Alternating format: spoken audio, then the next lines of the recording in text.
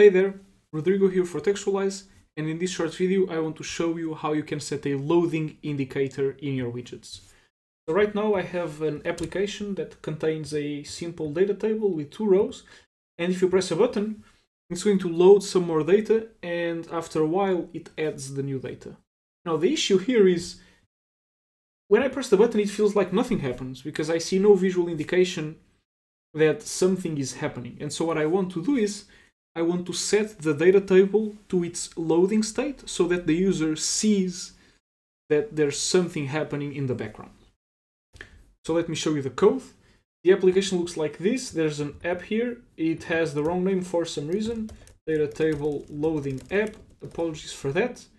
And now what I'm doing is I yield a data table in the button. And when I mount the app, I add the first 2 rows to the data table. And then when the button is pressed, I'm going to load some more data.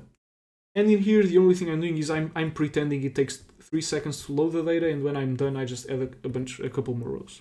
That's it. So that the example is simple.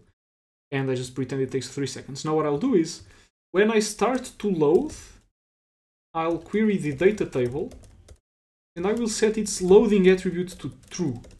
Because if I do so, then I will get a loading indicator when I start to load the data. Notice how the data table was replaced by a loading indicator.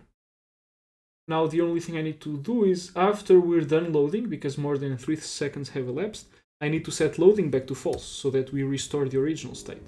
So after we're done, I'm going to query the data. No, it's already there. I'm going to take the loading attribute and set it to false.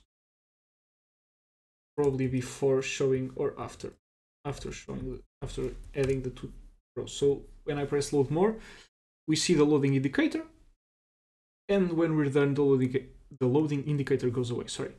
Now one thing you may want to know is that this loading attribute, it doesn't only work on data tables, it works on any widget.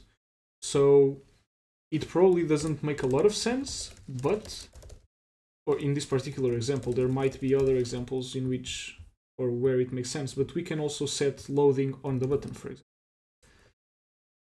So just to show you, it works on other widgets, right? So any widget has a loading attribute that you can change. This was it for this video. I just wanted to show you how the loading works. I will leave a link below for the documentation and also a link to join our Discord server if you have any questions or if you need help. And other than that, I hope to see you in the next video. Bye.